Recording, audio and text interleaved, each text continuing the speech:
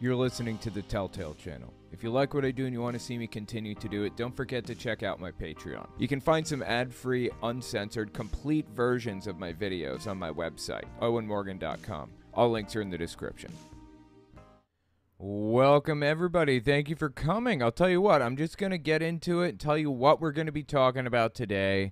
We've got Mike Lindell, of all people, on screen here. So, as it turns out, Mike Lindell held another cyber symposium. Back in, 2021, I think. He held this stupid cyber symposium where he claimed to have evidence of election fraud. Which, great, if he has it, fine, fantastic, turn it over. Of course, he didn't have a lick of evidence. Big surprise. He claimed that his evidence was accessible on his website, frankspeech.tv. So I go there, and I find it, and I happen to find that none of it is evidence. It's just like receipts, like purchase orders and stuff of like voting machines from counties and stuff, and that's it. It was like nothing surprising. It was just all stuff that I expected to see. Well, eventually he ended up taking that evidence, as he called it, pulling out the air quotes, evidence. He ended up taking that down. I'm guessing it had something to do with the Dominion lawsuits. Now, if you didn't know, Mike Lindell, we're going to watch this video from him, by the way. He held this cyber symposium, and I want to watch a little bit of it. I've already watched some of it on my Telltale Unfiltered YouTube channel. If you want to watch all of their cyber symposium that he held, it'll be on Unfiltered if you want to watch like the whole compilation eventually, but we're going to start with this one. So anyways, Mike Lindell, what was I saying? It was something about Lindell. Well, anyway, Lindell forever ago claimed to have all this voter fraud. He took it off of his website. Oh, I remember now. And I suspect the reason he took it off of his website is because he's being sued for $1 billion by Dominion voting systems and Smartmatic voting systems. Just like Fox News was sued by Dominion and settled with them for $750-something million. Now, I don't know exactly how it works because I'm not a lawyer, but I believe that one of the defenses to defamation, to like what Mike Lindell is being sued for, is he really believes it. So, in my opinion, I don't believe this guy is as crazy as he wants everybody to think he is. I think he's playing an act. He's doing a bit to try to convince everybody around him that he's nuts to save himself $1 billion that he doesn't even have. So, that's my humble... This is just this man's humble opinion. We'll see how this pans out with this whole thing or whatever. So anyways, he's got this cyber symposium thing. I don't know. Is this number 3 or 4? I don't know how many he's had so far. I wanted to listen to what he had to say. This is actually done by the Flashpoint crew. I cover them a lot. The Flashpoint crew, it's a TV show, Flashpoint, run by this guy on the right, Gene Bailey, and it's on Kenneth Copeland's Victory Network. So I wanted to listen to them interview Mike Lindell at his ridiculous symposium. Let's just step to the beginning here. See what they have to say for themselves. It's bound to be absurd. It always is with these people. And while we listen to these nutter butters spread their nutter buttery all over everything, we are going to play a video game. Just something to have on in the background so I don't get bored as sin, because I know you guys aren't bored as sin, but I get bored as sin sometimes. So I'm going to listen to some of this stuff while playing a game. This is a system that I have that has a number of different games. We've got the NES, we've got PlayStation, a Genesis 32X, a Super Nintendo, Virtual Boy. We got all of it. So we're going to be playing... Give it a second here. Pokemon Emerald. No, I'm sorry. Ultraviolet. So it's like Fire Red. It's a ROM hack of Fire Red, right? And Ultraviolet has every Pokemon available. You can catch every one of them even the next gen ones, even the Emerald like Pokemon. So anyway, I'm not gonna go for those. I'm just going for the first 151. Oops, did not mean to do that. Shoot. Okay. And launch. Yeah, my mistake. I built one of these things myself, and it was a challenge. Oh my god. Okay, I think I have to. Give me a second.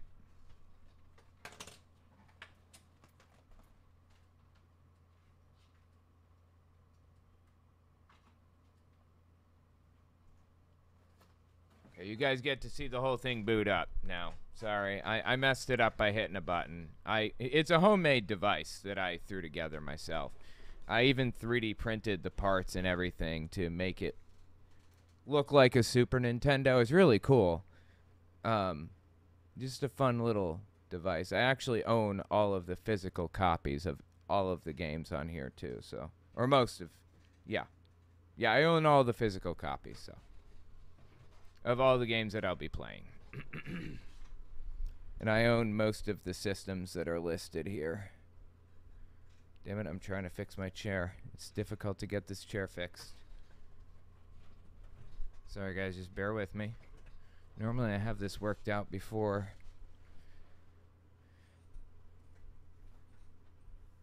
Gotta get this chair working. Okay, sweet. Chair is corrected, and I am the correct height now. All right, let's check this out. This Lindell stuff. We're going to play some Pokemon Ultraviolet on Game Boy Advance.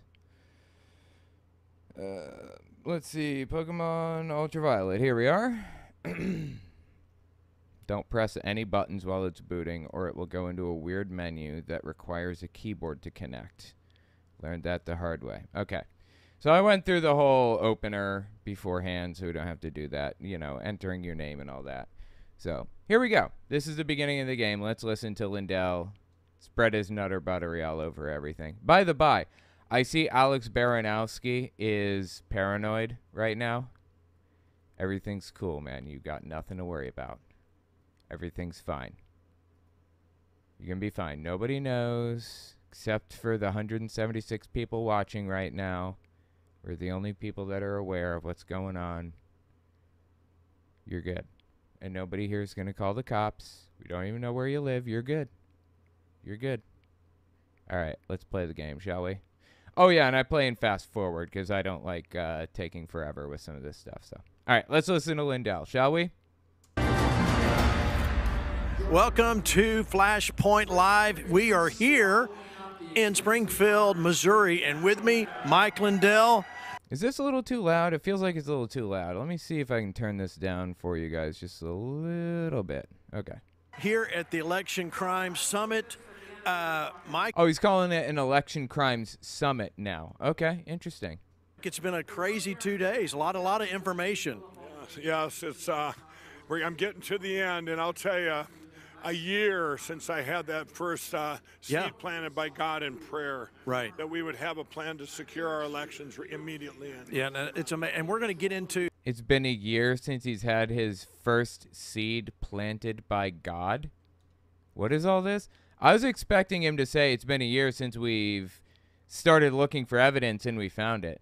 Would you be surprised to find out that he turns over absolutely zero evidence? He's got not a lick of evidence to give to us. Anybody surprised by that, honestly? He's got nothing. Seriously, this whole thing was just like a propaganda effort. This whole symposium that he held. If you have evidence of malfeasance, give it to us. And guess what? You got a believer just like that. That's all I'm looking for is a little evidence, man.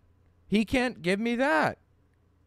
Some of the amazing stuff. Now, the event, still, as you can see, is still going on behind us. We've been talking with a lot of people, met a lot of people we see every year, and I've noticed the event itself is growing bigger and bigger, it seems like. Yeah, we had 1,000 people. We had to limit it we had to cap it, you know. Yeah. And that was where anybody. So we. 1,000 people. I mean, I don't believe a word out of these people's mouths. They lie professionally, like for a living they do it. So don't believe anything that they say, first of all. And second, they had to cap it at 1,000 people, huh? Okay. Interesting. You know, we send out the invites, and we probably sent out, I'm not kidding, maybe 1,200 invites, 1,000 showed up. So, yeah, you know, so that's amazing. Good ROI there, right, huh? Right, but I heard there was like 4 million people have watched so far now, so I just heard that in the back. Yeah. So this. Well, I get 4 million people just watched, huh? According to Mike Lindell. Well, I guess a few more are watching with us, huh?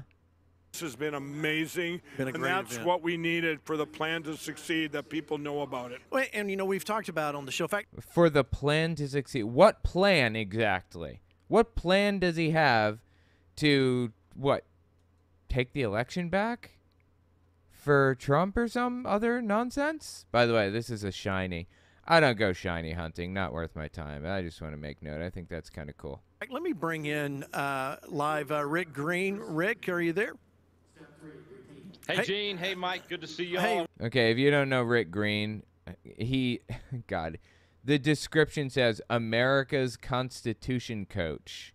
In reality, he's basically like a far-right extremist who is dead set on convincing the world, really, that America was founded on Christian principles. The founders were all Christian nationalists, and they all believed that Christianity should rule supreme. And if you're not Christian, you don't belong in the country. That was kind of the belief. So anyway, that's what he teaches people. It's all nonsense. It's lies. Like it's revisionist history. I wish I was there with you. Yeah, Thank you Rick. for what you're doing. Thank you. Amen. Rick, you know, we've talked about this once before, and what Mike's dealing with here in Springfield is there's a lot of people I've noticed as we've gone through the year. It's real easy to get election fatigue, or with Trump, indictment fatigue. We're going to talk about that in just a minute. It's kind of interesting, indictment fatigue or election fatigue, and they're recognizing that people are kind of sick of hearing about all this stupid garbage, and they want to move on with their lives. That's a really interesting thing for these people to recognize, right? These people are the Trumpiest of the Trumpiest people alive. This program that we're watching right now is basically Donald Trump in TV form. These are his thoughts put into like video form, basically, without him actually speaking it. So anything that benefits Donald Trump, you'll find it right here. Every propaganda technique, every fallacy that he uses to take advantage of people or whatever, it can all be found on this TV show, Flashpoint. It's insane. Minute, but I mean, we see a lot of this going every time. It seems like you keep getting hit back again and again. But Mike, one thing that we saw was a lot of hope yesterday. Yep. A lot of people talking about hope. Every state had hope. Every state. There was no hope. What hope for what exactly? Tell me what you're hoping for, Mike. Are you hoping? Oh, hey, check it out, a shiny. So I guess I will catch this one. Why not, right? Are they hoping that they're gonna put Trump back in office before the 2024 election? Is that like the goal right now? That was the goal originally. Or have they moved off of that and they've moved all the way to, okay, fine, we don't care if he's president right now, but we're going to try to get him reelected anyways. Where are their heads now, I wonder, exactly. So important, and we put up state by state hope report, then the national hope report. And what we mean by hope is, remember, this summit was about our election platforms. Right. So we did a report card of each one in 18. What was their report? What was their grade in 18 of their elections? Then 20, then 22, and Oh, Mike Lindell is giving states a grade in how well they did in their elections, huh? I wonder what grade certain states are going to get. You know what? I'll place money and bet that if it's a blue state, then it's going to be like a terrible grade. But if it's a red state, it's like an A. I'd bet anything that that's what we're going to look at. Do we even really need to see the stupid grading system that he's got? And all you see went, right? Yeah. Well, then and people lose hope, like you say. They don't hear any good things going on. So then the people came out, the representatives of every state, and said, hey, here's hope here. My state of Minnesota, I didn't think we had any. And he got up there and said there was hope. You know? Yeah, that's good. So that's why it's important. Yeah, they're starting to realize that when you scare the shit out of people for long enough and you give them absolutely nothing to, like, look forward to, and you don't give them any kind of hope whatsoever, it usually ends badly. It ends with people resenting you and feeling like shit and feeling terrible, and they don't want anything to do with anything anymore. They just want to separate from politics. That's why usually when I talk about this kind of thing, it's more of a laughing matter than anything. Like, these people are failing miserably, obviously. I'm not trying to scare the shit out of anybody. I'm trying to laugh at some people, and succeeding gloriously, for the record. Stay engaged and stay tuned in. Rick, we did not get to this on Tuesday night, so I want to hurry up and get to this. Let's talk about the Trump indictments that we have. Yeah. I want to play this quick clip for you. Okay, for the record, these people did an entire, like, episode on the Trump indictments that were happening. I talked about the episode. It was, I only talked about, like, the first half, but, you know, the first 30 minutes of it. You know why? Because, look, the title of it was, let's see if it's in the list here. Here, Flashpoint, Trump indicted again. We break it down, August 3rd, 2023. And literally, the entire thing was about Hunter Biden. Did they even mention Trump once? I don't remember them ever mentioning Donald Trump, even one time. The election strategy, or the strategy to protect Trump, for lack of a better term, from the indictments, is to complain about Hunter Biden. That's the goal. That's the bit. That's what they're doing. These people are shameless. Seriously. Do you think Swifties are a cult? Talking about Taylor Swift fans? I think that people can become overly attached to certain people, but it has to be, you know, there's some qualifications for something to be a cult. It kind of requires intent on the leader's part to some degree, in my opinion. Intent to control people. Intent to get them to exhibit certain behaviors that are beneficial to the leader or the group to some degree. They exert destructive influence upon their followers. Now, people can be absolutely unhinged from reality and crazy about Taylor Swift and, defend her to the death, and that's like, that's not healthy at all, and you need to get help if that's what's going on. But I don't think that Taylor Swift is leading a cult. No. Donald Trump, on the other hand, is leading a cult because you can very clearly see he is intentionally setting out to take advantage of people and control them and only let them receive information about media or news or whatever from him or his approved sources, that kind of thing. And he uses propaganda techniques, so on and so forth. Thank you for the message. Again, Alex Baranowski, I hope everything is totally chill and cool and you got nothing to worry about. Welcome, Cootmaster. Joni Cummings, thank you for being a member. I didn't know you weren't a member on this channel. Interesting. Mike Lindell is a nutter butter on another level. What has he been? Wait, what is he on? Because I don't see Trump going back to the White House. Yeah, it's not happening. I think he's just trying to draw attention to himself and convince people that he really does believe this nonsense. Because if he can convince them that he believes it, then I think that he believes that he's safe from prosecution, or not prosecution, but safe from the defamation lawsuit. Now, I don't know if that's actually going to play out the way that he expects it to. I'm not convinced that him acting crazy and convincing everybody that he really does believe this stuff, I'm not convinced that's actually going to help him at the end of the day. We'll see what happens, but I honestly believe that's his strategy. anyway, thank you for the messages there, both of you guys. Oh, also, one more thing I wanted to mention before I continue. Somebody sent over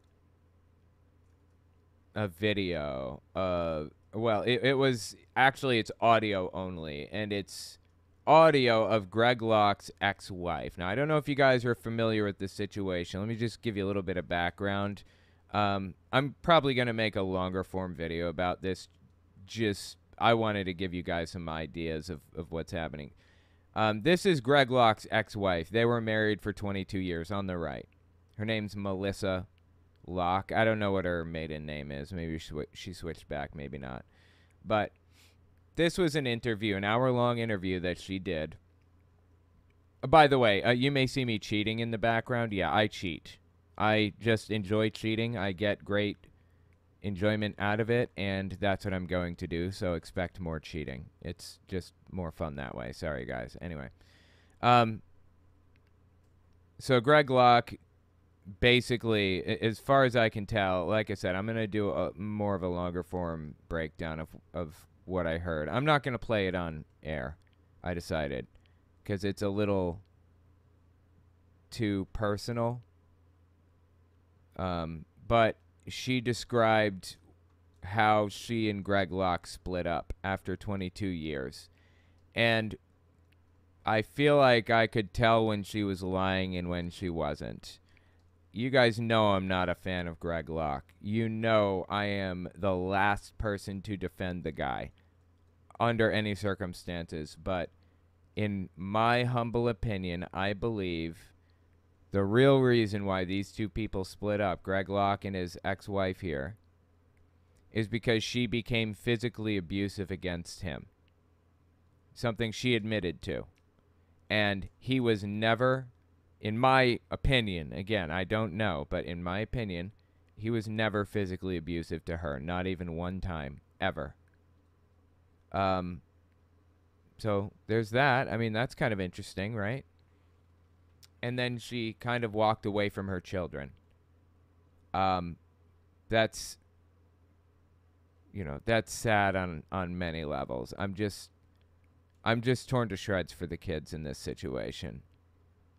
So, anyways, yeah, I'll talk more about it at length. But in my opinion, I think Greg Locke is completely blameless in this situation with his ex-wife. Completely blameless. As a pastor, he may not have had a biblical, scriptural justification for divorcing her. She did not cheat on him. And he did not cheat on her, as far as I can tell. But,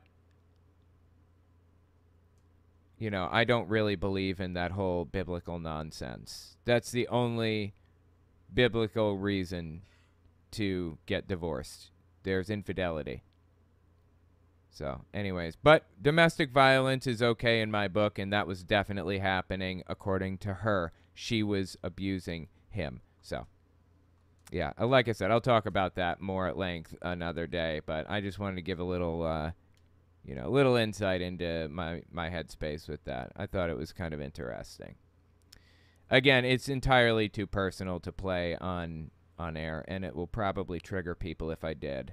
So I'm not going to play it on air. And it could also hurt some children that are, you know, involved, whether they want to be or not. It could hurt Greg Locke's kids, and they didn't ask for any of this. So I'm not making it public. It's already out there if you really want to listen to the whole interview. I listened to it, and it was pretty rough. Anyway, like I said, I'll do a whole breakdown later. Let's continue with Mike Lindell here. Watch, this is Alan Dershowitz, what he had to say right before the indictment came down from Atlanta. Watch. Okay, so just a little background on what's happening here. Alan Dershowitz is about to give us his opinion on this. If you don't know Alan Dershowitz, he was Jeffrey Epstein's lawyer. Really, Jeffrey Epstein's lawyer. You know all that screaming and crying these people do about Jeffrey Epstein? Suddenly, all that goes right out the window when one of his lawyers, and by the way, one of his clients, takes their side with something, it goes right out the window. They're willing to believe anything this guy has to say under any circumstances, no matter what. It's an embarrassment. Honestly, Alan Dershowitz is terrible in every way.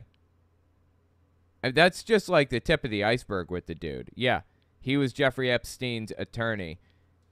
Could you believe that he's even worse than that? I'm not going to get into it right now. But anyway, he's a hardcore Trump defender, is the point. And he's about to give us his take on Donald Trump being indicted for, I think, the 4th time? I don't know. What are we up to now? Are we up to 7, 8, 9, 10? Who knows? Now, I think we're up to 4 currently. And this one was the one from Georgia, Fannie Willis. So let's listen to Dershowitz's take on this situation. Jesus, what a scumbag, dude. Dershowitz, what he had to say right before the indictment came down from Atlanta. Watch. Well, first of all, nobody should take it all seriously. The fact that there was a grand jury indictment, it means nothing. It's the prosecutor who indicted. The best evidence of that is that it was on his website before the grand jury even voted. Now, well, okay, I don't know exactly what he's talking about there, but a grand jury, for the record, if you're unfamiliar with how this works, a grand jury votes on whether or not they think that somebody is guilty based on probable cause. A very low standard of evidence, and it's basically just intended to make a determination as to whether or not there should be a trial. So based on a low standard of evidence, they looked at the facts and determined there should be a trial against Donald Trump. That's what a grand jury does. It doesn't mean nothing the way that he's saying here. It actually does mean something. He was charged with a crime by a grand jury, voted upon by a group of people who objectively looked at the facts and decided that this warrants criminal prosecution. the whole strategy of all these 4 cases is to get a conviction before the election, even if they're going to lose on appeal. I used to teach my students, many of them future prosecutors, if you bring... Okay, first, that's not the goal. He's making this out to be a politically motivated thing. It's not. Biden is completely unconnected to any of this, intentionally. Donald Trump broke the law over and over and over again. This is all Donald Trump's fault. He can't weasel his way out of this by pretending to be politically persecuted. It's nonsense. And the vast majority of the United States can see that it's just garbage. It's just red meat for his little group of nutter butters, basically. On appeal. I used to teach my students, many of them future prosecutors, if you bring a RICO case, that... Right, because he taught at Harvard University at one point, I think, before becoming Jeffrey Epstein's lawyer and client, if you will. Increases your chances of winning a trial and losing on appeal. The same thing is true with conspiracy and other cases involving mental states. And so all 4 of these cases are designed to get quick convictions in jurisdictions that are heavily loaded against Donald Trump. And these prosecutors don't... Well, I mean, these jurisdictions are where he committed the crimes. So if he didn't want to be charged in these jurisdictions, maybe he should have committed the crimes somewhere else. You ever think about that one? Aside from that... you know, there is something I've come to understand called, I think, forum shopping is what it's called. And the general idea is people will go to specific forums or specific districts that are more advantageous to them. That's not good. Both sides do it. There's nothing new about it. It's just one of those corrupt things about our system. I don't like that rich billionaires give people on the left money, and I don't like it that rich billionaires give people on the right money. But everyone's giving everyone else money, so yeah. Don't care as much as prosecutors generally do about having the convictions reversed on appeal, because that will happen after the election, which only goes to prove what I've been arguing now for months. if you're going after the man who's running against your incumbent president, you would darn well better have the strongest case possible. And these are among the four, at least three of them, three weakest cases. No, they're not weak cases against Donald Trump. These are extremely strong cases against him. All of them are. I can't believe that he's even, like, taking this position. Again, this dude is like a law professor at Harvard, I think, or was before becoming Jeffrey Epstein's client and lawyer. I'm not exactly sure. I mean, he's not giving us any reason to think that these are weak cases. He didn't cite anything at all. Everything going okay in the chat? Just making sure.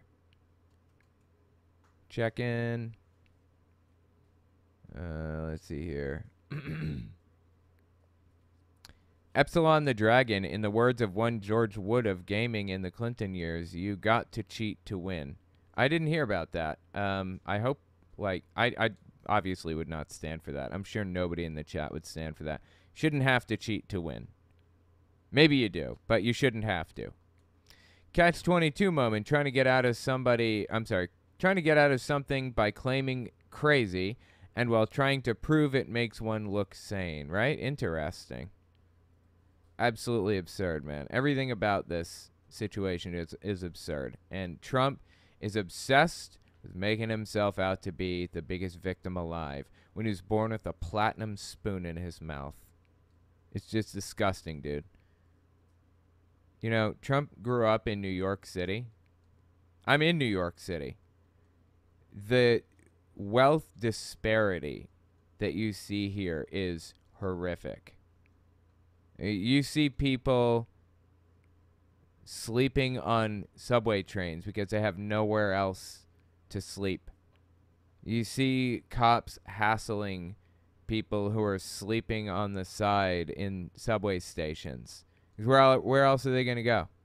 What else are they going to do? It's just not good, man. And also, not everybody in New York City is rich. That's a misconception. There are a lot of middle class, lower class, and poor that live in Manhattan, even. Working class people that are just trying to get by, like servers, people who work at restaurants, just trying to, you know, make enough to live and get by. That's it, just like everybody else.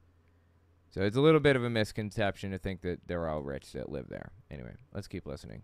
I've ever seen against any candidate. We don't know about the fourth, but it seems like it's very much like the D.C. case. And if you're going after the man running for president against your person, you have to have the strongest case. Otherwise, it becomes a banana republic. Okay, these are extremely powerful cases, first of all. And second, Biden's completely unconnected to any of these cases.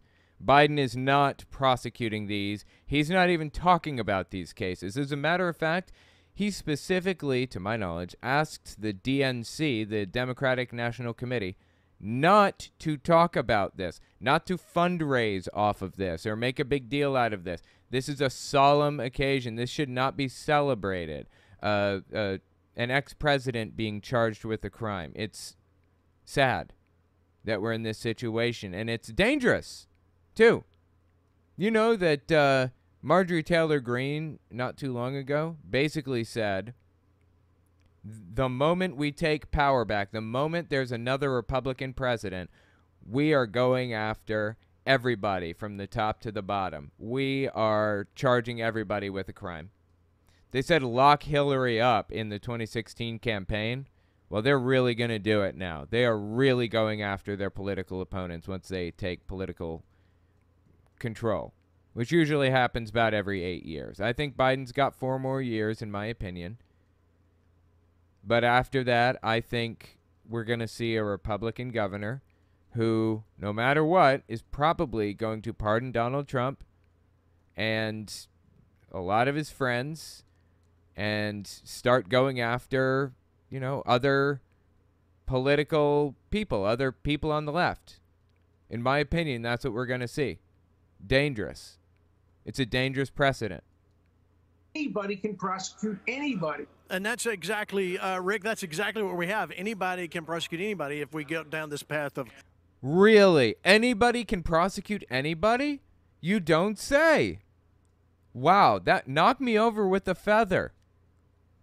Yes, of course, anybody can prosecute anybody.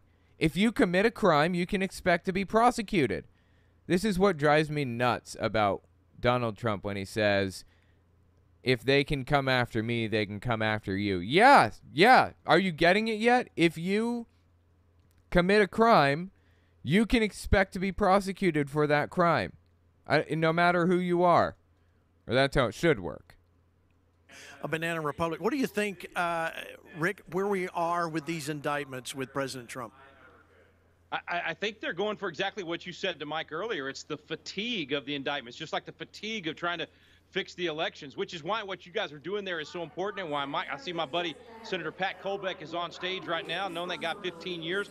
Those kind of people like Pat and Mike and Joe Oldman, all these guys that have Okay, I don't know who that is, but I personally prefer Pat Sajak. been in the trenches, willing to do this when other people get bored with it, they get tired of it, they don't want to do the scratching and clawing, they don't want to do the mundane work that it takes to have good, reliable elections, but these guys are doing it, and that's what I'm so thankful for. Same thing with the indictments. They're trying to wear us out. They're trying to get voter fatigue. They're trying to get people to think, well, my goodness, man, if he's been indicted 100 and something times, he must be guilty of something. Thankfully. Well, Trump is guilty of something. Yeah, he's guilty of an awful lot. And he's been getting away with stuff like his whole life. He was sued by the Nixon administration, of all things. The Nixon administration, for refusing to rent to black tenants in New York City. No joke. Back in, I think, the 70s or 80s. I don't remember when. He's also been found guilty of rape, officially, in a civil trial. From my understanding, the judge clarified recently that he is guilty of rape. So, he's definitely guilty of something. A few things, at the very least. Now, we're going to wait and see how this plays out, but it seems pretty obvious to me that Trump is guilty of a little bit more than just that. Man, if he's been indicted 100 and something times, he must be guilty of something. Thankfully, Donald Trump is not the kind of guy that's going to get fatigued. He's not going to cave. We cannot cave. Trump doesn't get fatigued and he doesn't cave? What? Are we talking about the same dude? This guy caves at the slightest tap, just loses his mind and starts crying about everything and being a victim and everything nonstop. It's insane. What the hell are you talking about right now? Andrew Palmer, if Trump wins after all of this, I'm moving to Luxembourg. It's incredible how far out of touch these MAGA conservatives are. I love your stuff, BTW. Thank you so much. Glad you like my stuff. Yeah. If Trump wins after this, I might actually consider moving to Canada. I don't know. I don't even know if I could, to be honest. I mean, I have a felony from many, many years, like 15 years ago or something. I have to imagine it's dropped off my record by now, right? One would think. Is it something that, I mean, I don't know. Would it make it more difficult for me to get into, like, a country with that? I don't know. I don't know. I just hope I don't actually have to move because I really like it in America, specifically in New York City. Anyway, thank you for the super chat. Just hope for the best, man. I don't think Trump's going to win. I think his political career is over, to be perfectly honest. I think the Republican Party hitching their little red wagon to Donald Trump's caboose, if you will, was the worst idea that they've ever had, and they should really, really be trying to separate themselves from him desperately because he is a losing candidate. He is going to bring them like the greatest loss that the Republican Party has ever seen. Ron DeSantis used to be popular in the Republican Party when people thought he was a moderate. Then he acted like a nutcase. Everybody realized that he was even worse than Trump. And no one wants to vote for him now. Republican Party's looking for a moderate right now. Somebody that has a real chance. So, yeah, I think them going after, I think them hitching themselves to Trump was a terrible idea.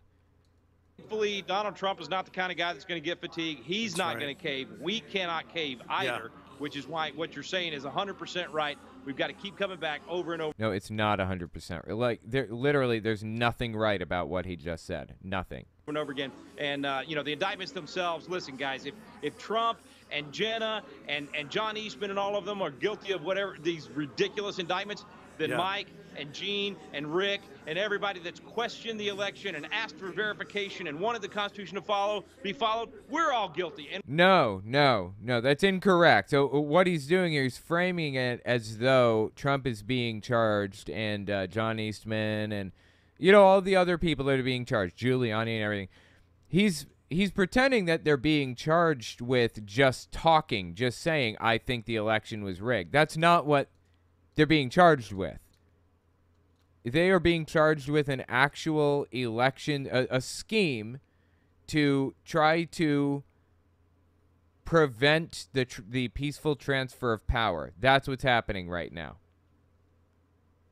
And we're going to be in jail as well. They're criminalizing elections themselves and verifying elections. They are. No, not true. Like, literally at all. Nothing that he said was true just now. In fact, let me show you, speaking of indictments, let's go. Let me show you this from Fannie Willis and the whole Trump indictment from Fulton County. In case you didn't see it, watch this. Yeah, so if you don't know, this is his fourth indictment, I believe, that they're referring to now. And Fannie Willis, I think her name is pronounced Fannie Willis, I'm not sure. But she indicted him on RICO charges, basically, racketeering. This is what Giuliani used to go after the mob in New York City, really. It's crazy that they've decided to go this route. I mean, it's totally justified, 100%. I just can't believe that it's actually happening. I can't believe Trump's actually facing accountability for what he's done, you know? I mean, even in the form of a criminal trial, even though he hasn't been convicted yet, I just hope to see some results from this. And yes, I am cheating. As you can see in the background, I'm cheating again. I have a save state that I keep reloading until I find a damn Pikachu. Pikachus are impossible to find in Viridian Forest, but I'm going to find one if it's the death of me. So, anyway, let's keep listening. Oh, see? Right there. There's the Pikachu. Anyway, let's keep listening here. Thank you for joining us. I'm here with the prosecutors and investigators. That's Fannie Willis. Who have worked diligently on the investigation of criminal attempts to interfere in the administration of Georgia's 2020 presidential election. Today, based on information developed by that investigation, a Fulton County grand jury returned a true bill of indictment. All right. Like I said, we're here at Mike Lindell's Election Crime Summit, and when we're talking about crime, we're going to get to some great news that Mike had here in just a minute. I'm laying it all out for you. Look at this indictment. Donald Trump's, this is tweet 3, gentlemen. Donald Trump's indictment just released, Fulton County. But listen, what you may not have heard, all the defendants include Rudy Giuliani, John Eastman, Mark Meadows, Jenna. Yeah, there were a whole bunch of defendants. And it's going to be interesting to see what happens with Jenna Ellis, because I believe that she openly endorsed Ron DeSantis earlier, like way before. I think before he cratered in support. So she very obviously said that, you know, she's done with Trump. He's not good for the party. We need to separate from him. And if she's being indicted for something that she did for Trump, that's going to be an interesting one. Any one of these people could flip on the others and explain the whole situation to prosecutors and get a deal. Explain the situation as it actually played out. Now, oh, I'm sorry, guys. Didn't even know. I hope I wasn't off for too long. I don't think I was. Sorry, that happens sometimes. Any one of these people could flip on the other at any given moment. Which is it going to be? How many people we got? 17 defendants, I think, maybe? Or 11? I'm not sure exactly how many defendants we got, but a lot of these people have already backed away from Trump and are very unhappy with him. And it's only a matter of time before one of them looks for a deal, right, from prosecutors. Oh, God, I was off for 30 seconds? Okay, well, that sucks. What can you do? Anyway. Ellis, David Schaefer, and others. It's like throwing, Mike, the whole gambit at they're just throwing everything up there and hoping to get something to stick. Well, what they're doing, it's just... Well, they're not throwing the whole gambit up and hoping something will stick. Every charge that has, been put to Donald Trump has evidence behind it, hard evidence that's been presented to a jury of Donald Trump's peers to determine if there's any legitimacy to a trial or if there would be any legitimacy to it. It's not throwing whatever they can at him to see what sticks. That's not what's happening right now at all. And it's not working. Any other time in history, you can throw these fake charges or whatever. That this one here, the Georgia one, actually proves the crime that we're talking about here, the election crime. How? How does it? What is he talking about? If you're unfamiliar with what he's referring to here, like what happened in Georgia, you're watching 5 years in the future or something like that. Let me see if I have the clip. Hang on. Maybe I don't have the clip. I should have it. If I don't, I need to download it. No, I don't have the clip. Well, anyway, he called the, I believe the Secretary of State of Georgia. I think that's who handles elections. And he said, is Brad Raffensburger. He says, I need you to find 11,780 votes. That's one more than we have. There's nothing wrong with saying you recalculated and you found those votes. And they said, look, you didn't win. Okay? Biden got more votes than you. That's just what it is. I'm sorry. And that pissed him off so much it was ridiculous. And that's what he's being charged with right now. That's like a smoking gun, honestly. Actually proves it. He's reading in this beautiful call where he's reading off. Beautiful call, he says. This beautiful call where he's reading off what? Election crime. It actually proves it. He's reading in this beautiful call where he's reading off. He's reading off stuff of all these non-residents that voted in Georgia and all that. Yeah. That didn't happen. Non-residents voting in Georgia did not happen. See, interestingly enough, there's this pact between the states where they all work together to ensure that, like, they share a system to ensure that there isn't a person that's registered in two states at the same time. And if they are, they kick them off the rolls. And I think that's a good thing. People shouldn't be registered in two states simultaneously. I mean, there's nothing wrong with that happening, though. I'm registered in West Virginia. I moved to New York City. And now I'm registered in New York City. That's just kind of how the world works. People move or whatever.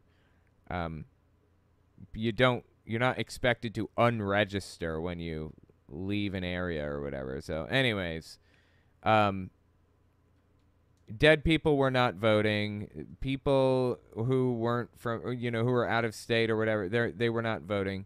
It's all completely made up, like all of it. And Mike Lindell wants you to think otherwise desperately, because this is all he has. If you don't believe that there was election fraud, then his whole life doesn't make any sense.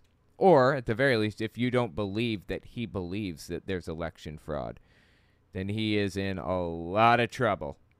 He's in it deep, because he's got a civil trial right now that he is going to lose right now if he doesn't find some way to convince people that he is not at fault.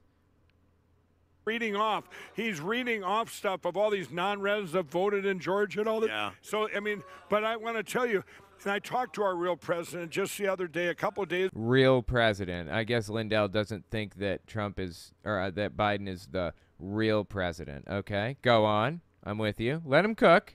So, I mean, but I want to tell you, and I talked to our real president just the other day, a couple of days ago, and I said it. I think we was on Flashpoint after the third indictment. You're right. And I talked to him then, and I said, "Sir, I said you can't. Every time you get an indictment, your polls go up another 10%." That's right. That's not true. No, his indictments are actually affecting his polls negatively, or not at all. It just kind of depends on who they're polling and what's being asked and what he's been indicted of and things like that. So it just completely made up, of course. And the other bad opponents, whatever, keep going down, which they should all just endorse him right now. That's right. I mean, after this fourth indictment, that sealed his win right there. Yeah. No, it didn't. Any other time in history, there is no indictment fatigue. They think that was their plan. They thought there would be indictment fatigue. Yeah. But you know what? No one's fatigued of trying to save your country. That's ever. exactly We're right. We're not tired, and we're never getting tired. We're not getting tired. And this is the point I'm Your mom never gets tired either. trying to get to you tonight is that you may think you're tired, but with this, don't give up. It's always darkest right. Sorry, I got to clarify. I'm talking about Mike Lindell's mother. She never gets tired. Sorry, Mike.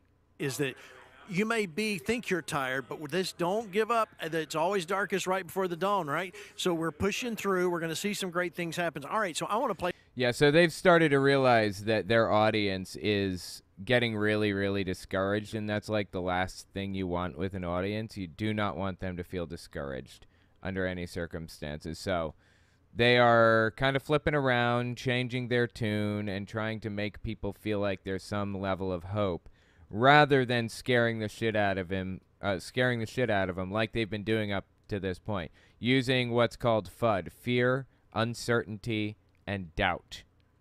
That's the, is it a propaganda technique? I'm not sure. Maybe it is.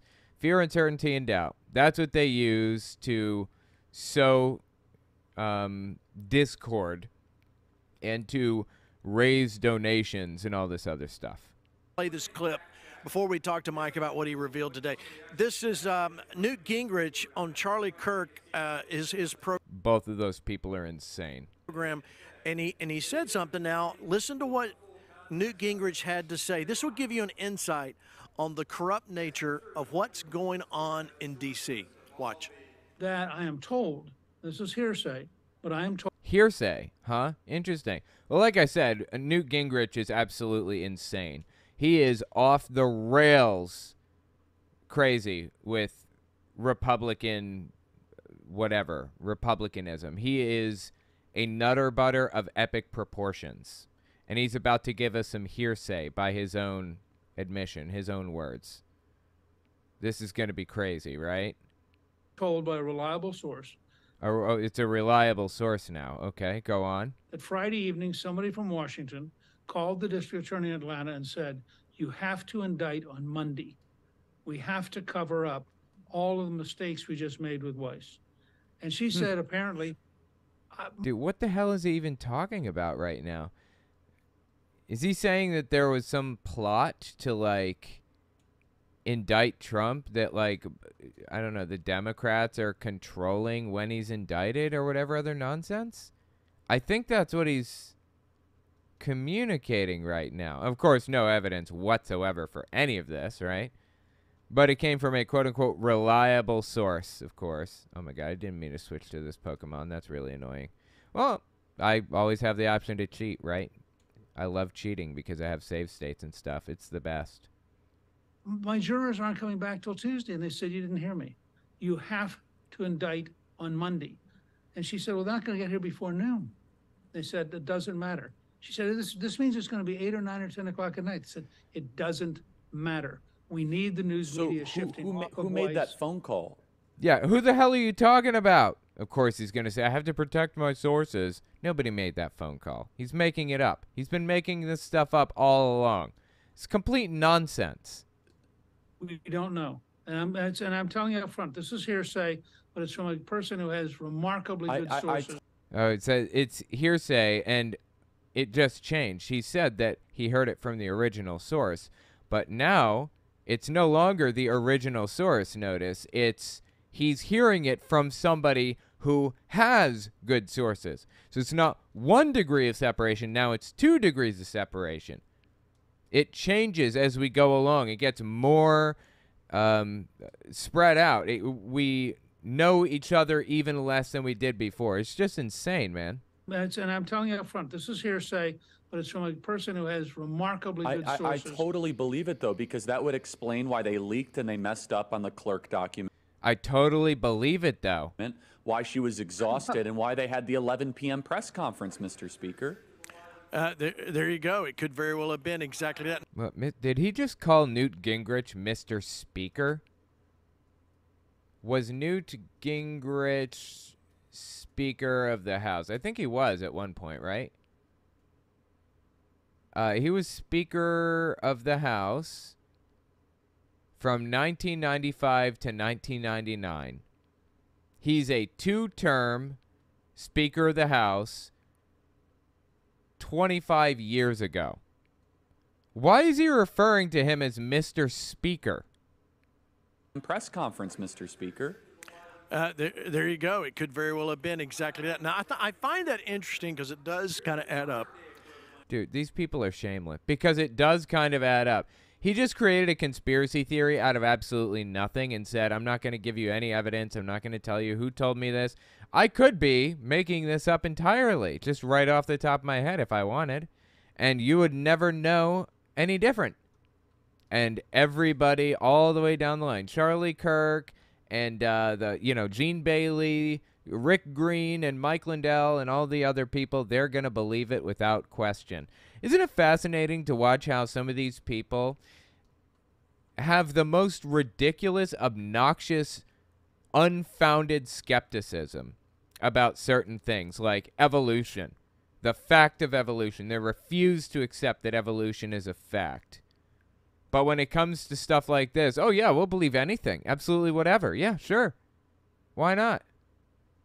But then let's go to today. Today at 1 o'clock Central, Mike, you brought out some new information about... Oh, new information. Here's the new info Mike Lindell dropped. Okay, go on. I don't actually know what this is.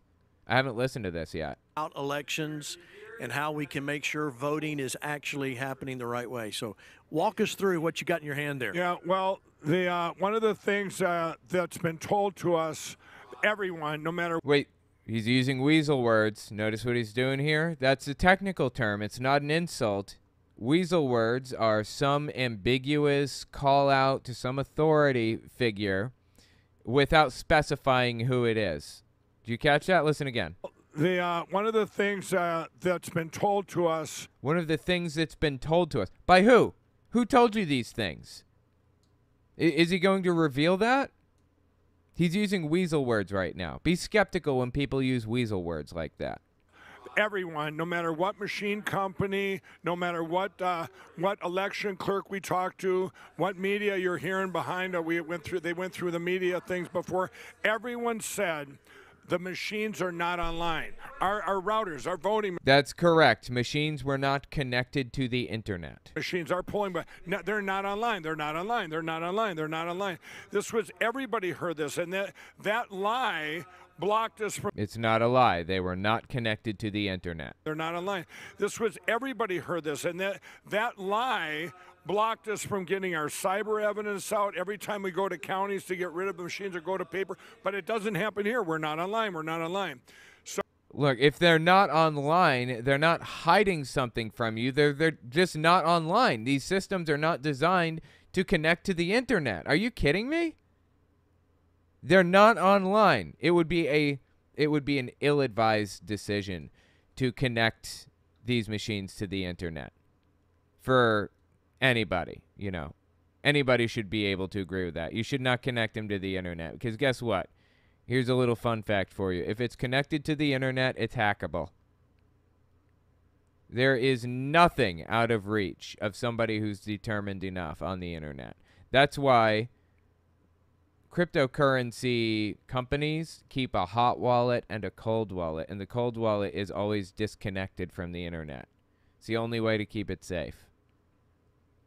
So these voting machines were not online. Is he saying that he discovered that they were or something? Counties to get rid of the machines or go to paper, but it doesn't happen here. We're not online. We're not online. So this plan, this device here, is a wireless monitoring device. It was developed. It's the only one I believe in the world. We have quite a few, and we're mass producing them. What they do is they monitor. Like, he's using weasel words again. You catching this? What they do. Who's they in this situation? You see how he's doing this? Usually when you use the word they, you've already established the subject of the sentence. So I'm talking about Mike Lindell and Gene Bailey when I say they. They are using weasel words. We all understand who I'm referring to. Who's Mike Lindell referring to when he says they? He's not referring to anybody. He's referring to, like, the deep state. He's trying to make you believe something without actually providing evidence for it and not providing sources for his, his information that he's come up with. That's what he's doing right now. And we're mass producing them. What they do is they monitor, like when you go into a room and you have a phone, it tells you all the internet's available, right? Right. It's just passively captured. Right. So he's talking about when you walk into a room, you'll find a bunch of different Wi-Fi networks. Yes, you'll find Wi-Fi networks when you go into a room, okay? It shows it. Now, what if there was such a device that would say, let's say you had one of those internets, Gene, and you wanted to find out everyone that had joined up to your internet. Yeah. And you'd also find out what kind of device it was, the IP address of it, the Sure. Yep. That's all true. brand name on it, the MAC address. If I told you that, you'd go, wow, that'd be pretty cool. Yeah, you could definitely. catch someone stealing your internet, right? No, that's just how it works. Like, you get all this information when somebody connects to anything at all. I mean, hell, you get that information about somebody when they go to your website. Websites collect a ton of data. Just like when you open your browser, you get IP address and device type and operating system and everything, all kinds of information. That's standard. It's always been standard. That's how it's always worked. So, okay. I'm still not seeing any big revelation that he came to. If I told you that, you'd go, wow, that'd be pretty cool. Yeah, you could definitely. catch someone stealing your internet, right? That's right. No, there's no stealing the internet here. But here, we can catch them in their lie. It's a wireless monitoring device. You bring it in any precinct, any polling thing, it'll pull it'll show you the cell phones online. It works on cellular, internet too, everything. Anything that's online, and now you can filter it out, take out all the cell phones. Dude, is this guy selling a new device? Is that what he's doing right now? Is that what this whole thing is about?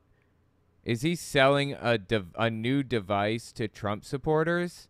I think that's what's happening right now. I think that's what this whole symposium thing was about. Selling some piece of garbage to people. I don't know if you guys remember this guy named David Icke. He's one of the people who pioneered the whole lizard people conspiracy theory. There are lizard people around every corner. They run the world and all that other garbage. I don't think he came up with it originally, but he popularized it heavily in the 90s. Anyway, David Icke, I believe, don't quote me on this, I think David Icke a while back was selling this product where you put it in your pocket and it prevents vaccine shedding. It purifies the air around you and stops vaccine shedding. Well, for one thing, this is designed for the COVID vaccine, of course. For one thing, the COVID vaccine, none of them are capable of shedding. It's not that kind of vaccine. It doesn't work that way at all. And for another thing, if vaccines were shedding, if there was COVID like in your breathing space, this little device in your pocket isn't going to do anything for you. They were very obviously just taking advantage of people, right? They were selling this piece of garbage device to gullible suckers. Am I right? Is that like not what happened back then? That seems like what we're looking at again right now with Mike Lindell and this.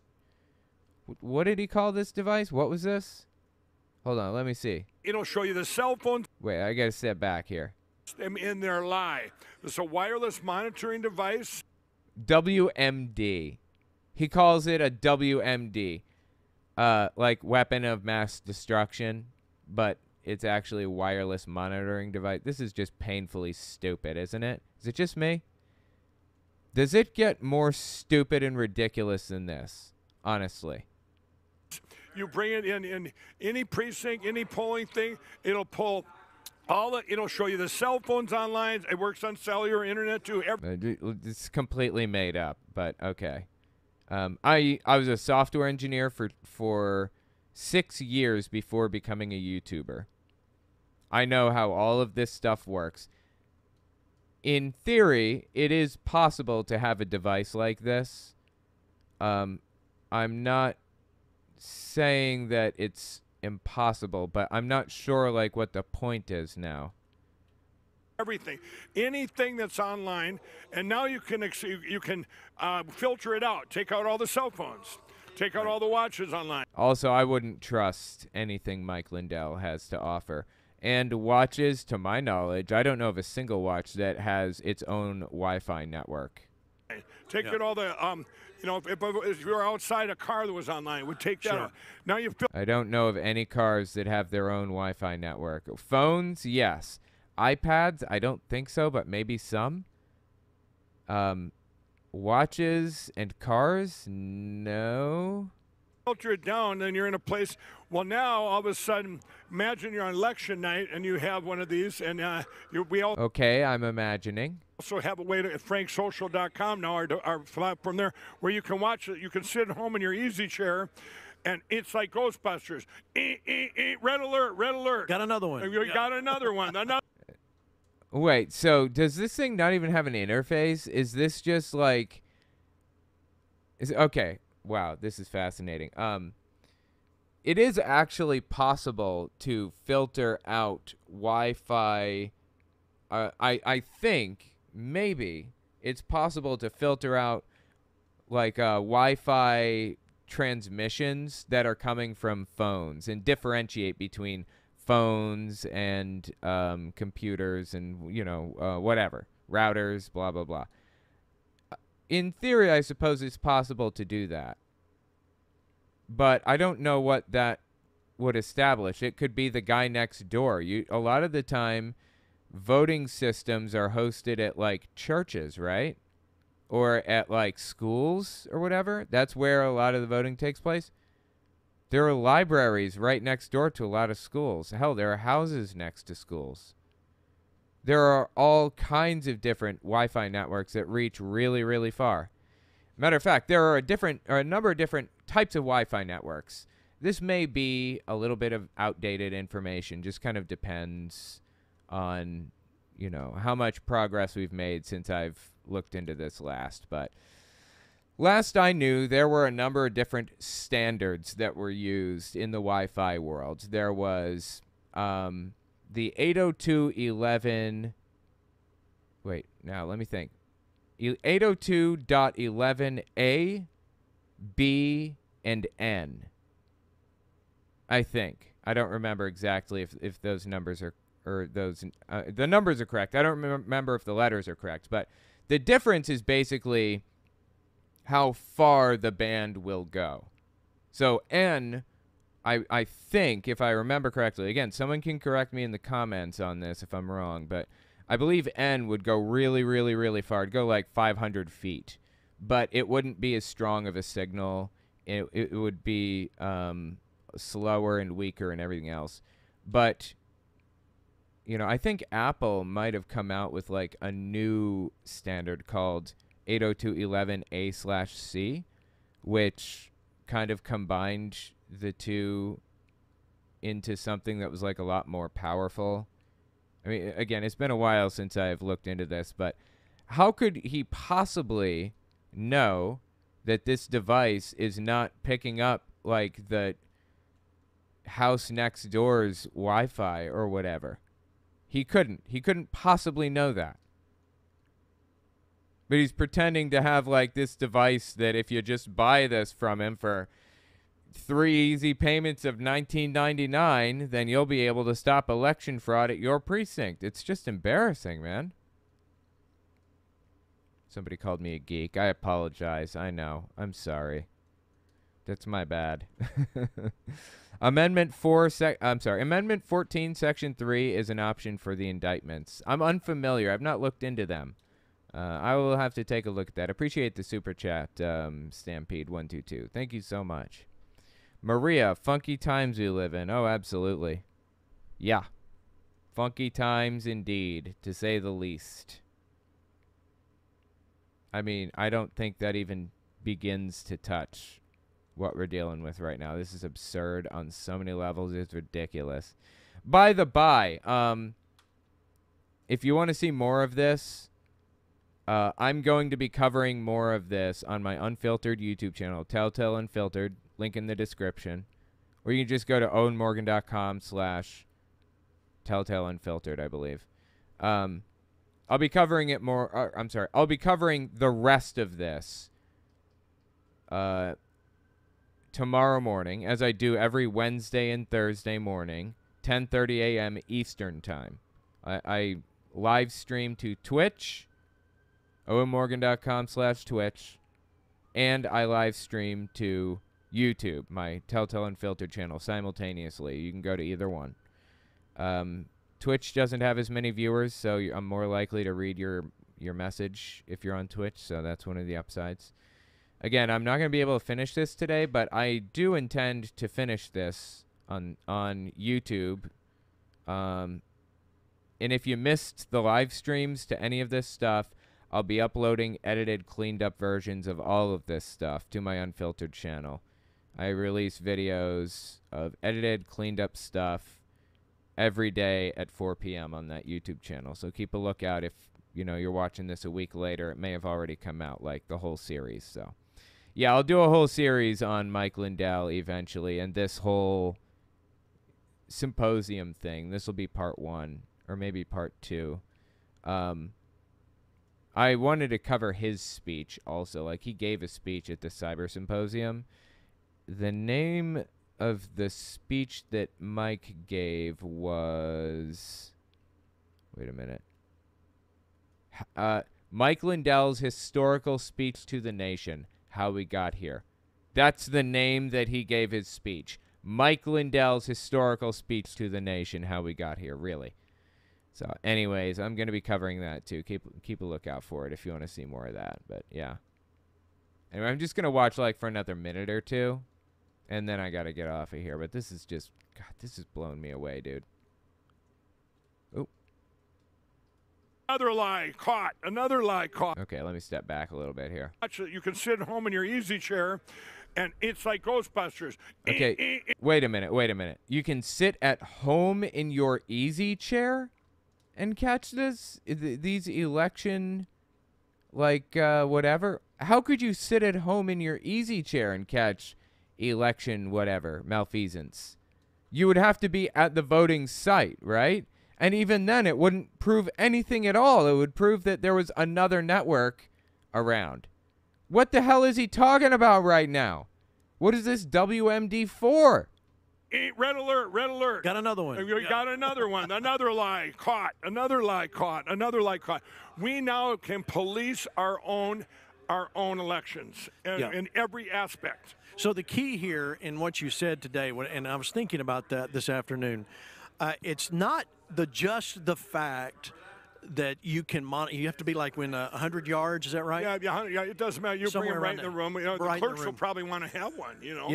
Within 100 yards. It's about 300 feet. The clerks will want to have one, right? So, within 300 feet, if you find a Wi-Fi network within 300 feet, then it's going to detect it.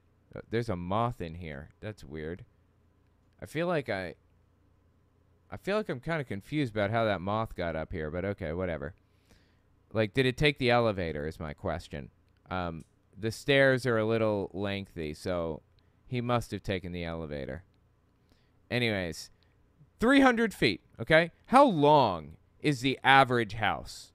I think my house when I was growing up was 60 feet long, right? But it was like, I don't know, 40 feet wide. So 60 times 40 is 2,400. No, it was not that big. Maybe it was 20 feet wide. 20 times 60. Yeah, so 1,200 square feet. That seems a little closer to what my house was growing up. Let's see. How long is the average house? God, this is a really specific and weird question. A house is typically between 20 and 25 feet wide and 40 and 50 feet long.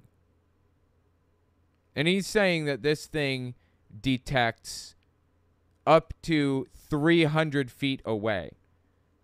So this little WMD, as he calls it, is going to detect the Wi-Fi networks of the 5 neighbors all around. That's what's going to happen. It's going to start beeping, not because there's a Wi-Fi network necessarily at the school, which there probably is one at the school, just not for, or at the whatever, just not for the election systems, but because there are Wi-Fi networks all over the place. 100 yards, 300 feet. Really? This is insane. But you know what? MAGA people will buy anything. Intellectually or physically, even physical objects like a WMD like this. Just embarrassing and painful and sad, dude. Seriously, this is insane. Just another minute or two. I should have gotten off of here like 20 minutes ago, but it's so fascinating. Yeah, so you can see that.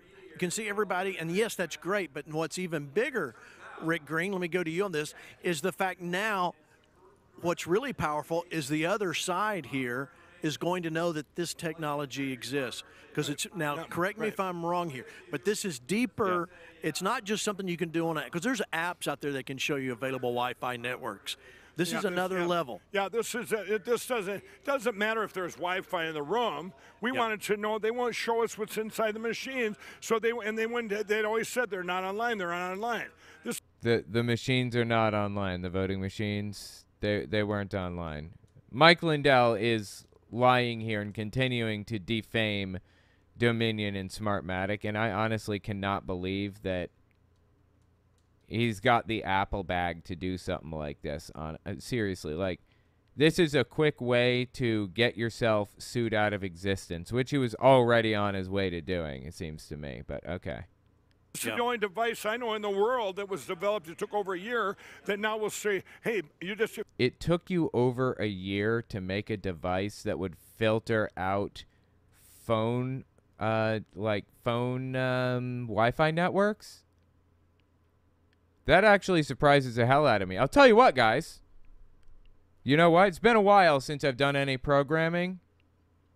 Let me see what I can do. Let me see.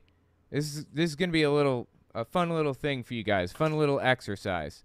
I'm going to blow up the screen, and I'm going to do just a few seconds of programming real quick so you guys can see what I'm talking about, how super, super basic and simple this is, okay? So I have this website, owenmorgan.com. owenmorgan.com. Oh my God, is my website down?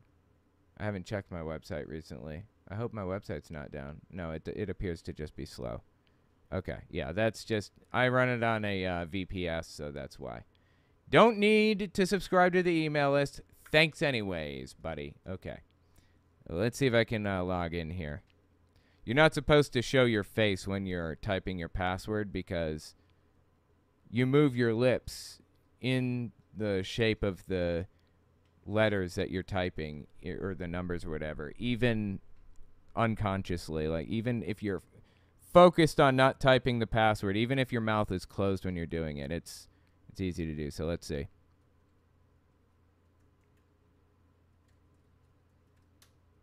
I'm not saying a word. Give me just a second here.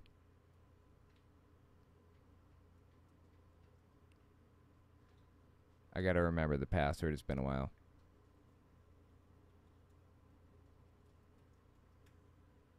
That's a password. That's a password. Okay, cool.